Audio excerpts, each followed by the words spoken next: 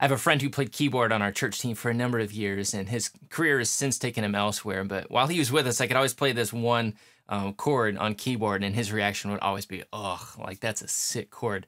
So I want to show you what this chord is and how you can fit it in your progressions. Here's what it sounds like.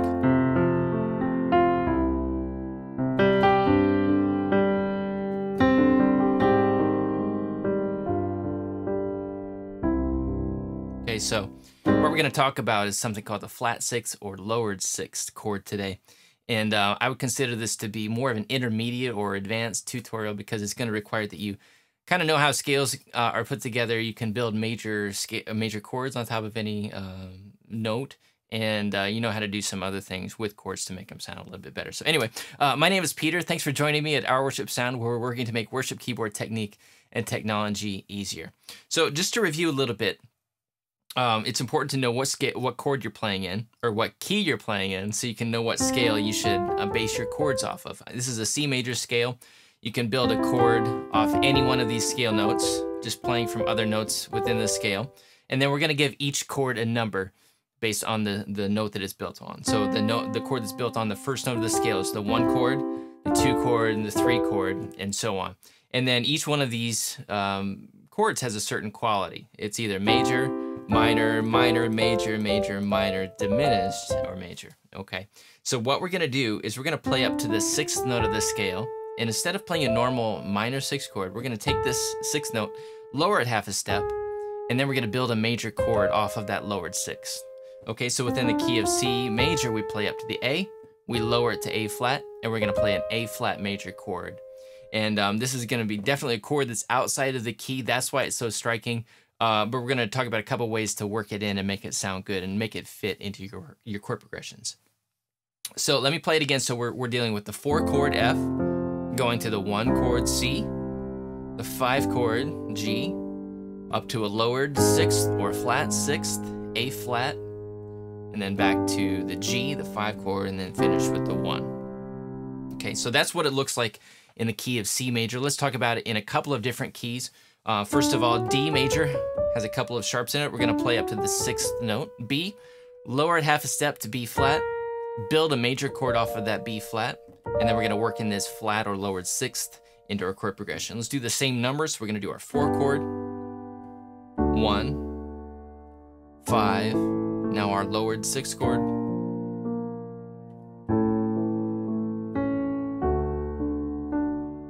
so we would add a B flat major chord in the context of a D major chord progression. Now let's do it in one more key, about F major.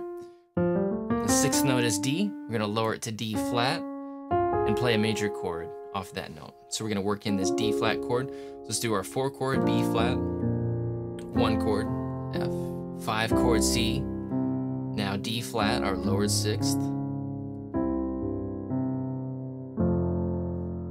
Okay, so we found it in those couple of keys, and now let's talk about some ways that we can make it sound a little bit better. First of all, we're gonna go back to C major. Okay, when we do this, it's not as pleasing as it could be, and the reason why is something we call parallel motion. There's just these notes that are just, they're all moving in the same direction at the same rate. So one things we can do to kind of change that and soften that a little bit is instead of playing a normal 5 chord, we can change it to a 5 sus 4 chord. And let me play it down in this root position. So we take this 5 chord G major, and instead of playing the B, which is the 3rd note of the scale, we're gonna raise it to 4, and we call this a sus 4, so for a suspended 4 chord. Okay, and what that will do is allow us to keep this note in common between the lowered 6th and the 5 chord. So we're gonna play our A flat chord here, and then keep that C and make it a G sus 4 chord. Okay, so let me play that in context. G sus 4.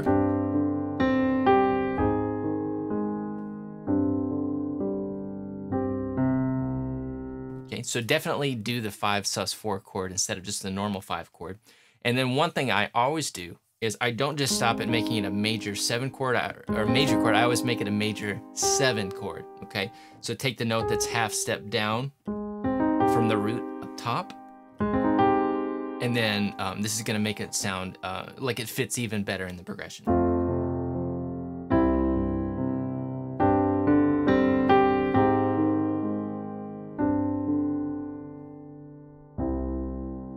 Okay.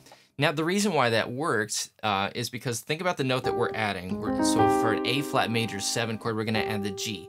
Think about where this is in the context of the key that we're playing in. We're playing in C major. That G is going to be the 5th note of the scale. And if you watch some of my other videos, we've talked about how different notes are kind of stable or unstable within a scale, and 5 is maybe the most stable note, or one of the most stable notes. And so you can add this note to almost any chord and it's going to sound good. So that's why it makes it sound like it fits within the progression a little bit better, adding that in. Okay, one more thing I would do, once you've done the 5 sus4, you've added the major 7, let's go ahead and thin this chord out a little bit, because we don't need all of these notes happening. What we can do is just allow the root and 5th to be outlined in the left hand. We're going to keep our major 7 here, and then the only other note that we need to cover is the 3rd, which is C. Okay? So now we end up with this really kind of spread voicing of an A flat major 7 chord. You can hear each note clearly. And if you look at the right hand, the notes that we're playing are the 1st note of the scale and the 5th note of the scale. So ultra stable here. And that's why it just fits a lot better than doing. We can just do.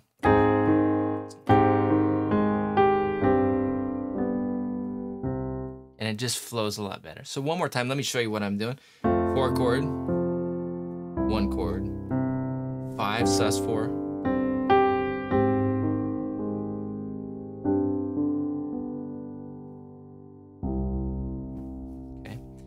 All right, so make those changes to make it fit within your chord progressions a little bit better. Now, when can you use this chord and how can you use it? First of all, don't go rogue. You can't just decide as the keyboard player that you're gonna play, you're gonna throw in a flat 6 or lowered 6 anytime you choose, and it's gonna work with whatever everybody else is doing. You need to be on the same page with your bandmates, and even if you're playing on your own, make sure that it sounds right with any vocal or any vocal melody that's happening, okay? So make sure you plan it out, make sure you test it, and make sure it works with everything else. Now, this tends to work well. If you're going to change it in the context of a song, it tends to work well if the melody is hanging around that 1st note of the scale or the 5th note of the scale, okay? For the reasons that we've already talked about. Because if we, when we're talking about these notes, we're talking about the 3rd and the major 7th of this altered chord. Okay, so let me give you an example. I'm going to take the bridge from Oceans. Spirit, lead me where my trust is without borders. Let me walk upon the waters, wherever you would call me. I'm going to change that 3rd chord from A minor. I'm going to go down to the A flat major 7 instead. Take me deeper than my feet could ever wander, and my faith will be made stronger in the presence of my Savior. Okay, so the reason why it kind of works is because dun da da, it's the 5th note of the scale, the major 7 chord for this flat 6, and it just kind of works. And I've never actually done that song in that way. And there are probably better examples, but that I think works, and I think we can take the creative license to do something like that. It did have to alter the melody just a little bit. So instead of playing, or instead of singing, da, da, da, da, da, da, da, da, I sang da, da, da, da, da, da. So I changed the E to the E flat and then landed on the C because it just fit within that A flat 7 chord a little bit. So just a small change, and that would be maybe be something you'd want to use if you were singing it solo. Maybe not if you were trying to get the congregation to sing along with you. But definitely a striking effect. You want to be careful about how you use it, but it can work well. Now, where do you go? If you're kind of building your own progressions or changing a song, where do you go once you've played the lowered 6th? Okay, couple of options, and this will be the last thing that we cover here. We've already talked about going down to the 5 sus4 chord, okay, and that certainly works well. Another option is to walk it up, but not just to stay within the scale, but to alter another chord, okay? And this is going to be the same process that we've already taken. We're just going to do it with the 7th note of the scale. Okay, so we've already taken the 6th and lowered it, formed a major chord. We're going to do the same thing with the 7th note of the scale. So if we're in C major, we're going to take this B, lower it to B flat, build a major chord. And then that enables us to just walk it up. So like we do a 5, flat 6, flat 7, finish on the 1. Okay. And that tends to work pretty well. So let me see if I can kind of color that a little bit. So F, 5 sus4. Let's do our major 7 for the A flat. And this is a B flat 2 chord because it has that first scale note in it, and then it resolves nicely. Okay, so a couple of ways to fit it in. You can either take it down to the 5, or you can walk it up to the flat 7 and go from there. And there aren't any rules to that, but those are just a couple of options just so you have something to start with. So there's certainly a lot going on there with adding those chords in. But if you're looking to get beyond just the typical 1, 4, 5, 6 chord progressions and add some flavor to your chord progressions or your songwriting, that's one that I go to quite a bit. So I think it's a really cool chord, and hopefully your friends like it as well. If you want to learn how to use music theory in a way that really helps you understand piano, not just knowing music theory for music theory's sake, but knowing what you need to know to draw from it and to really improve your keyboard playing as a result of it, I have something to help you out. And if you go to OurWorshipSound.com/music theory, you can put in your name and your email address, and I'll send you right away a music theory guidebook. It's just a PDF of a few pages with some just really to-the-point resources like a chord reference sheet, scale finder, and also just showing you what you need to know and how you can utilize it to learn things like how to transpose, how to play by ear, how to alter your chords, how to go beyond chords and play melodies, just what you need to understand from a music theory standpoint. Again, it's not anything that just like you're going to show off like how much you know, but you're going to show off through your keyboard playing and just how it kind of frees you up to learn those skills on keyboard. So go to OurWorshipSound.com/music theory and get started with that. And I hope that's helpful as well. Thanks for watching. We'll see you soon.